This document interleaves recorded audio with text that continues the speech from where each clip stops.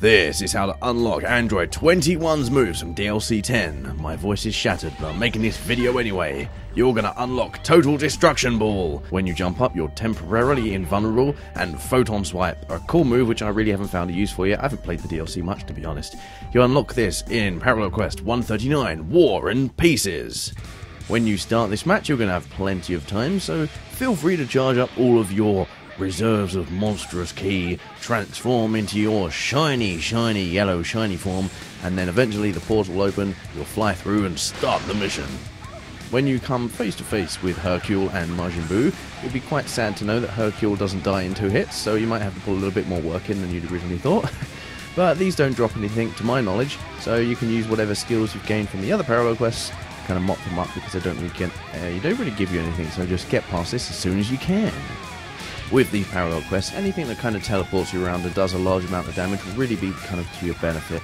Something like Faint Crash will let you get that easy stamina break. Stuff like Warp Kamehameha will get you some easy damage dealing move in there. Easy damage dealing damage or something like that. Just something like you spam. Supersoul, I hope you're reborn as someone good this time.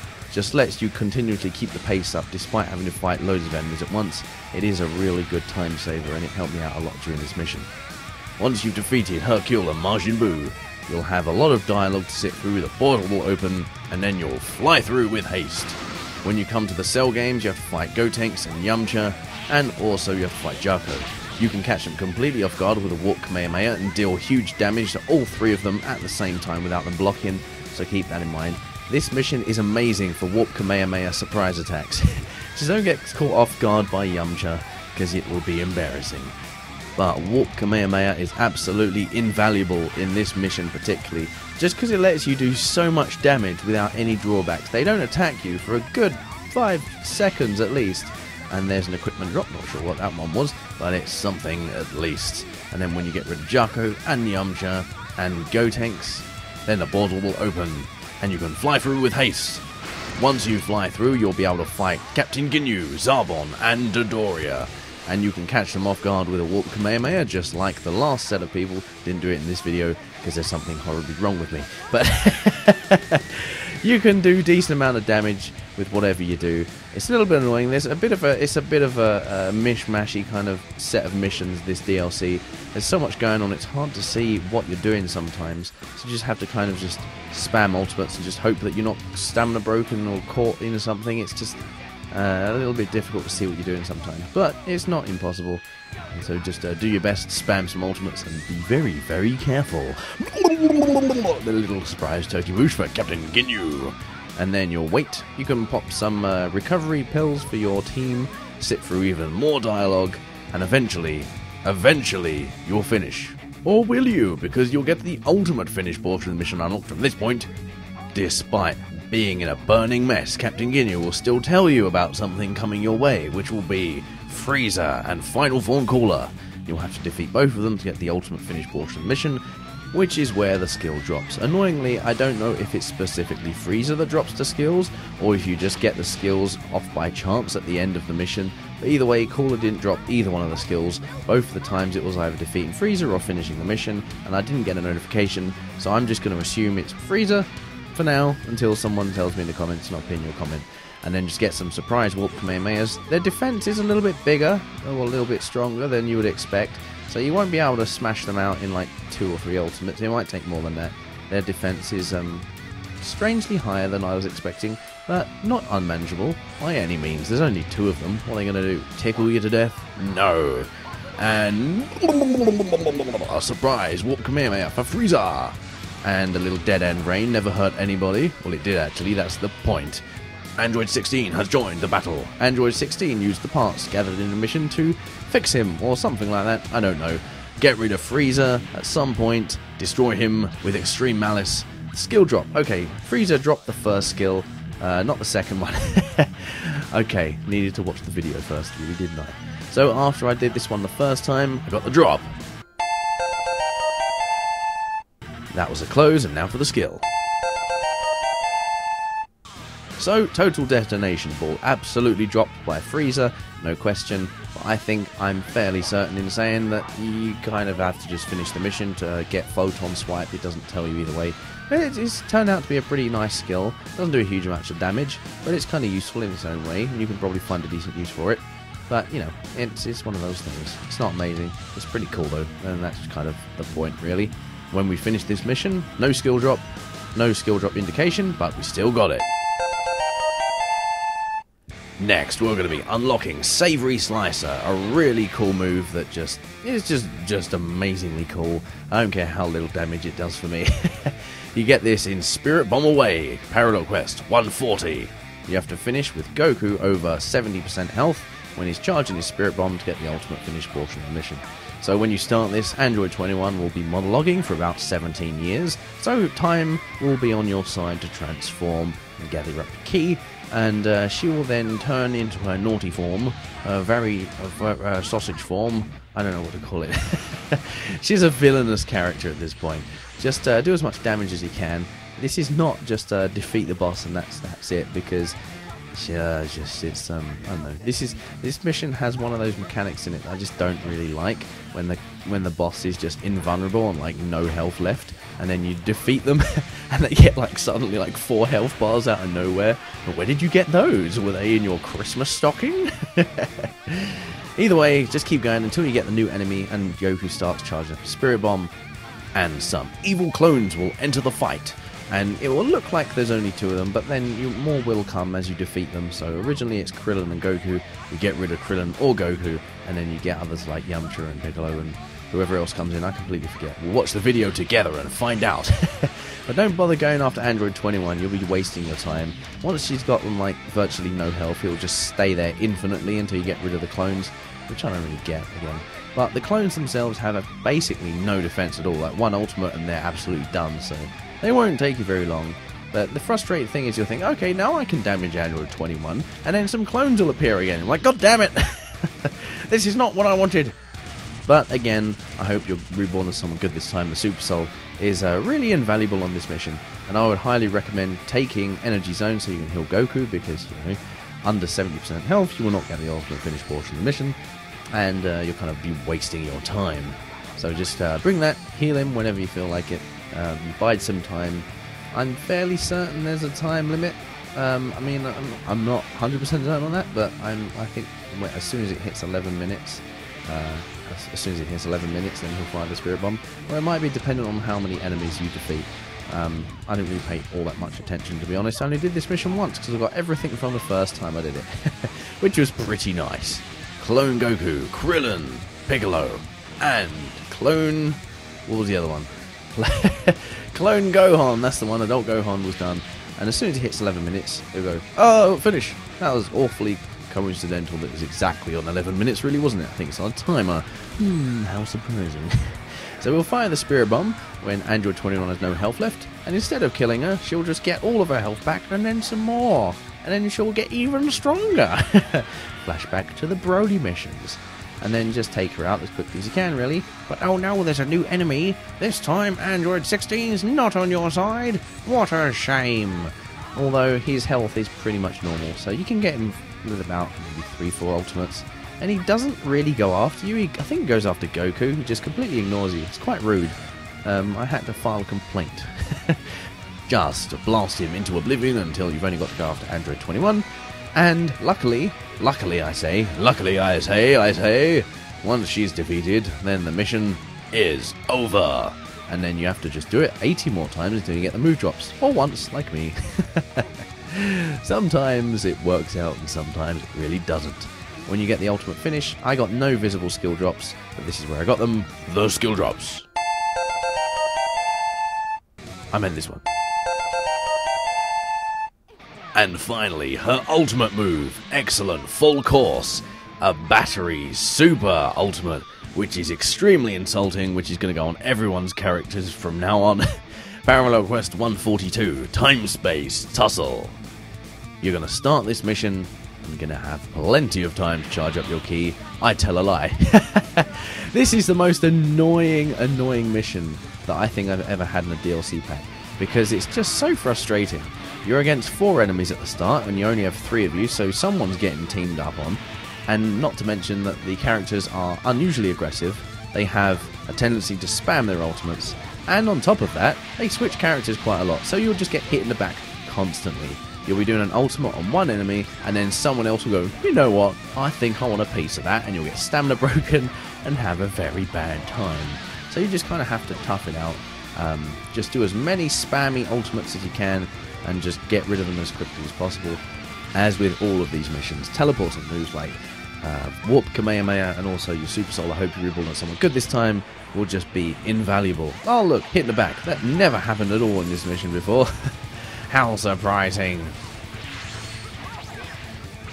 You will get kind of lucky. Hopefully you'll manage to like smack one out of the way while they're trying to double team you, but I wouldn't hold your breath. You'll get hit in the back constantly, and it will be very nice. You'll have such a good time, and you won't want to swear at all. It'll just be amazing. Just such a family-friendly time.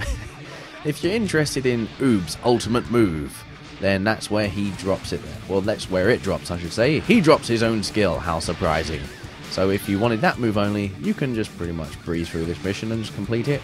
Or I'm fairly certain you could actually just let them beat you and you'll still get the move drop, which is quite nice. But if you want Android 21's move, which is what you're here for, then you've got more work cut out for you, I'm afraid. Much more work. And I should say it's kind of like, I mean, it's not like it's not challenging, but it's challenging in a kind of bad way.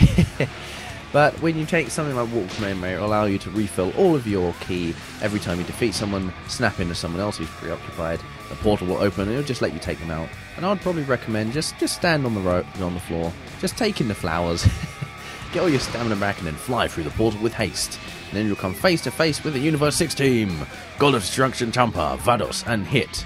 And I mean, what I would recommend, I said this in the Oop video because he shares his ultimate drop with Android 21, so I had to do voiceover for this entire mission before. It's the exact same footage as well. Before anyone tries to call me out, I know I've done it.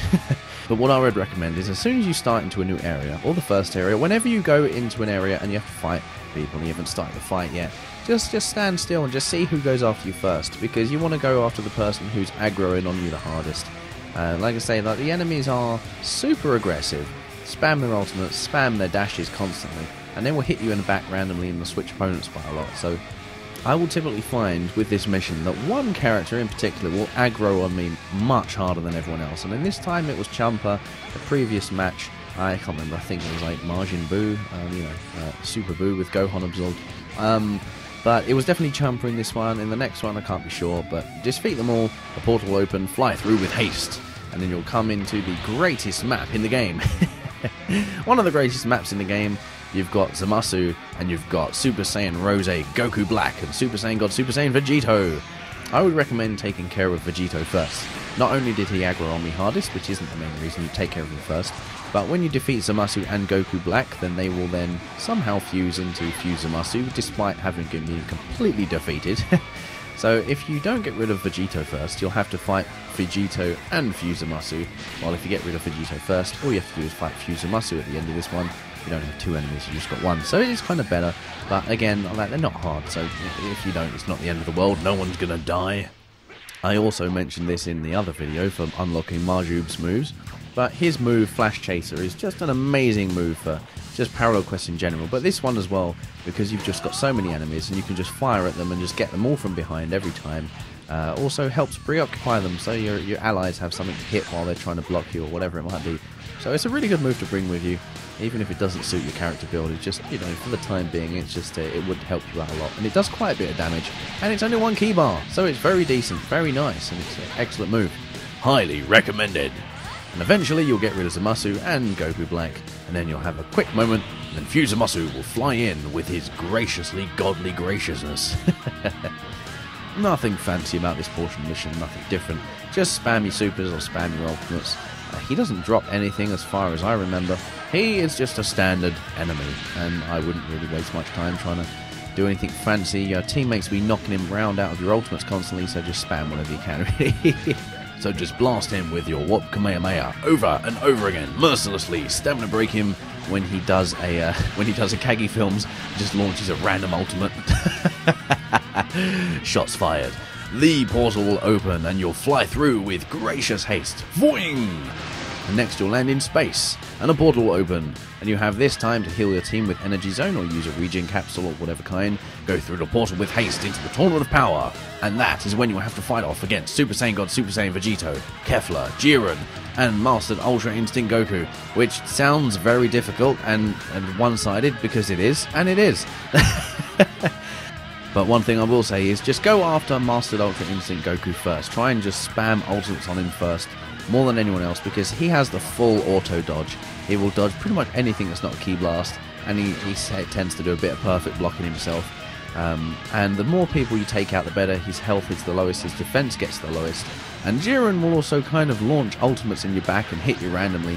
So if you get the numbers down from 4 to 3, you'll be better off. And in general, Master Ultra Instinct Goku, in this one in particular, is probably the most annoying one to take care of, because you'll just be fighting Jiren, you'll get an ultimate ready, and all of a sudden he'll just teleport behind you and boop, Soaring Fist in the back. He'll go bye, and then you'll be flying off to the next map. So get rid of Master Ultra Instinct Goku first if you can. Jiren, not so much. Super Saiyan God, Super Saiyan Blue Evolved Vegeta is just extremely aggressive. So he's probably the second one to go after. Kefla didn't really do anything. Oh, there it is. Look at that, random teleporting and hit him in the back. Such nice game mechanics. I love playing this mission. I loved it so much. I had to play it 7 times, and it's just so short as well. It's only 20 minutes long. To do that 7 times, to get the skill at the end and the Super Soul in such a one-sided match is just so enjoyable. I had so many fun times playing this mission. It's easily my favourite mission in the game.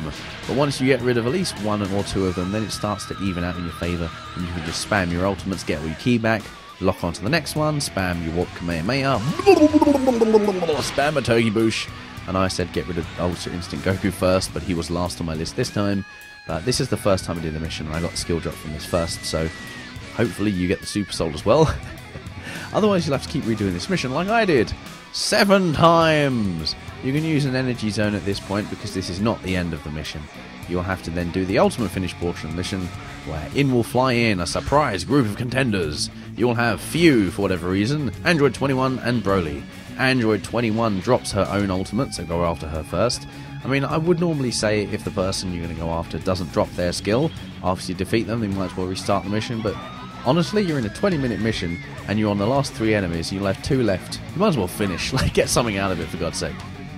You'll also find that with the other characters in this mission, particularly these ones, they will spam their ultimates a lot, and normally that wouldn't be too much of a problem, but Android 21's ultimate is just really difficult to get out of the way of, because it's so quick acting, and you don't have time to do a charged attack to Stamina Breaker, you can't Dragon Dash around her, you just can't really do anything. All you can hope to do is block evasive out of it, or step out of the way, and it's so quick and so fast, it's really difficult.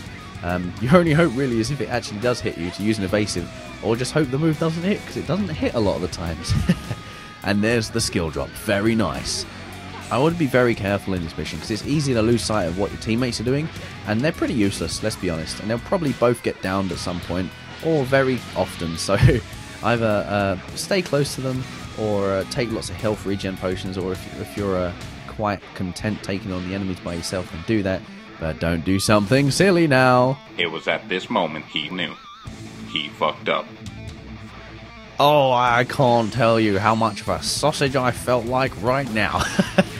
Like, oh no, goddamn, I gotta do it again? It's like a 20-minute mission? Oh no! Completely didn't realise skills drop even if you lose the mission if you got the skill drop. So I was quite happy about that, I can tell you that. Z rank and the drop. When it comes down to the actual Super Soul, I can't be sure of who drops it, but I know Champa drops the Universe 6 baseball outfit, so if you want that, get it from there, but I didn't get an indication from anyone, so I think it's a random one for beating the mission, or you get it from Broly. Either way, here's the drop. If you want to learn how to unlock all of Marju's moves, I've done a video on that too, and until then, stay tuned for the next exciting episode of AxoniusRex. Boosh!